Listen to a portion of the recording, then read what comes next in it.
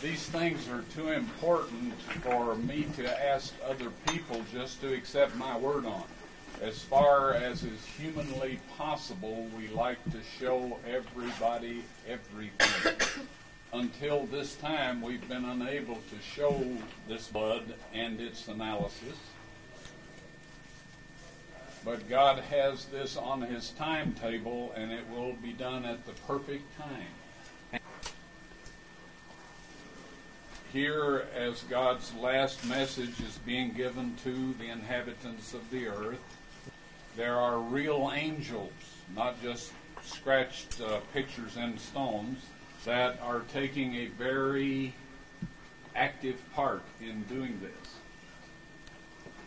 When I found the Ark of the Covenant in that chamber, all of the furnishings had been covered by a layer of animal skins. On top of that, a layer of wooden boards, and on top of that, enough stones to fill the rest of the chamber up to near the roof. After I had been in there 3 times, the 4th time I came in, there were 4 young men standing in there that if I had met them on the street, I would have seen no difference between them and anybody else.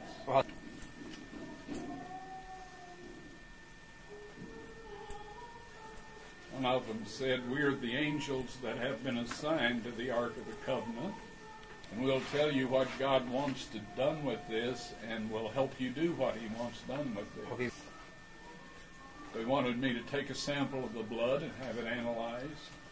All I had with me was a film cartridge and a pull tab from a Coca-Cola can.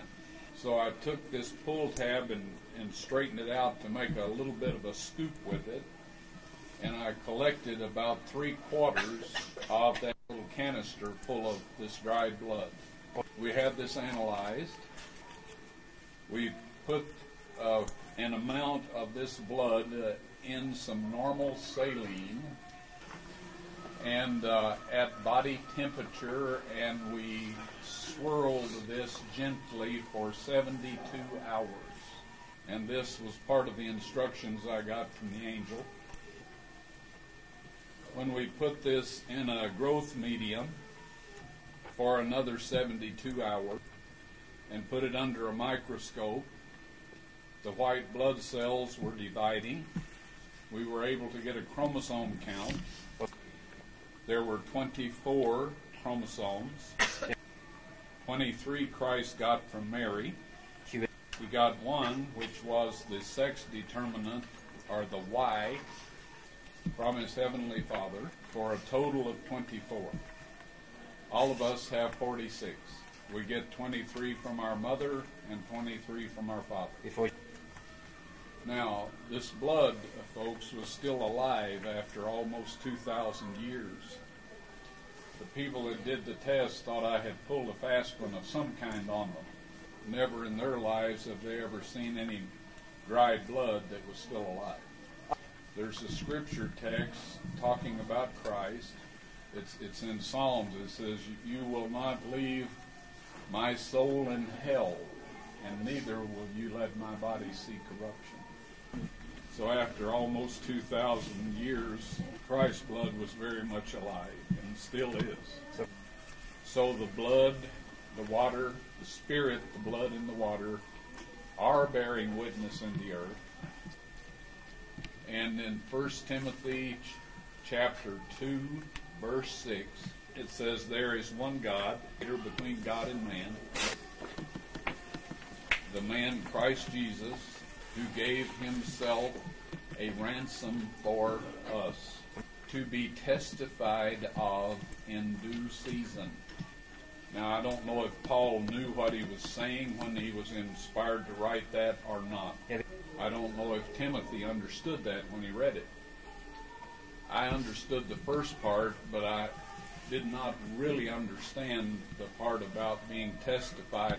Now, testified means testimony or evidence. Okay, do you see the connection? In other words, what it said there is when God is ready, the proof will be given. and you and I are living in that time. Now there are people that do not accept that I have found this. And I am quite aware that if the blood of Jesus on the mercy seat doesn't reach out and get them where they live, we have not presented enough physical evidence to convince anybody. Now then, you remember the experience of Thomas when Christ appeared in the upper room after his resurrection. For some reason, he wasn't there on the first occasion that Christ appeared.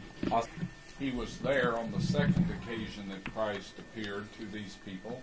And Christ addressed him directly, and he told Thomas to come and put his fingers in the wounds and his hand in the side.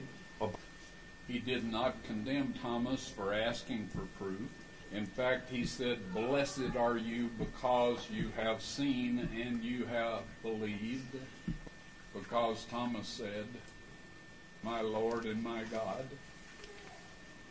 None of that was by accident, folks. There are those of us who needed to hear this story of what Thomas did. Just word of the blood of Jesus on the mercy seat is quite sufficient for some. But God had us give the analysis, and He will have us show all of this on video at the proper time, just like He allowed Thomas to make certain it was him. Christ said of Thomas, "Blessed are you because seeing you have believed. More blessed are they who will believe who have not seen." Yep. That, of course, is referring to all of us until we get to actually see the blood of Jesus on the mercy seat.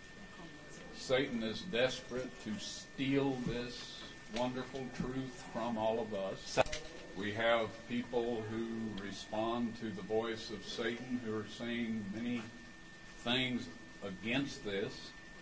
But of all of the people that are sharing this now, God is preparing a large number of people so that when we can present this and everybody can see it, there will be a large number of people that God can send these people to help them find out what the truth is and what changes they must make in their lives in order to comply with the requirements of God. Now, the Bible says, God says, "My word will not return unto me void, but it will accomplish the thing whereunto it was sent." The same thing is true of His archaeological treasures and His blood, His Son's blood on the mercy seat. It will accomplish the purpose for which it was sent. None of you are here by accident today. God has brought you here because He wants to use you to bear witness of these things. He has provided quite enough physical evidence for a great deal of very convincing presentation of truth, and He will provide enough information for those who have responded to this so that they might have a knowledge of the sacrifice of Jesus, the blood on the mercy seat, and the fact that we have been redeemed by the blood of the Son of God. The Bible says, "Walk in the light while you have the light, lest darkness overtake you." So if we respond to the light that God gives us step by step, He will provide enough to get us into the kingdom with our families and loved ones and others that He can use us to bear a saving witness to. So let's say a little prayer and move along. There's some other people that want to see this place. Dear Heavenly Father, we thank You that You love us. We thank You for Your precious Son and our precious Savior, Jesus. We desire more than our next breath or heartbeat to have You come into our lives and to accomplish Your will and purpose in and through us. Please help us to learn, remember, and share with others in a humble, caring manner everything that You want us to know and be able to share. And please don't let anyone be lost, that You can use us in any way to help them come to You and be saved. In Jesus' name and by His blood we pray. Amen.